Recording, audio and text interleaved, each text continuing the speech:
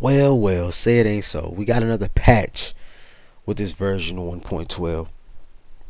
Now let me address the matters at hand.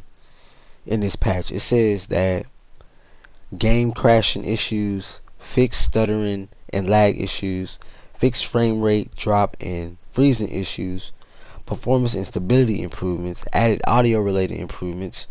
And the audio related improvements were like the My Career sound effects that would go off if you had any of them programmed, or if the stadium automatically had them. Like, it'd be like 5 different sound effects going off when you inbounded the ball. It was so annoying.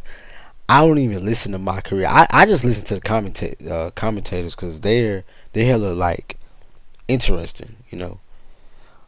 It said it also fixed minor under the hood fixes. I don't know what that is, but you know, I didn't know 2K20 was an engine. It says that it fixed my players that were unable to complete alley-oop dunks, even though they met the rating requirement.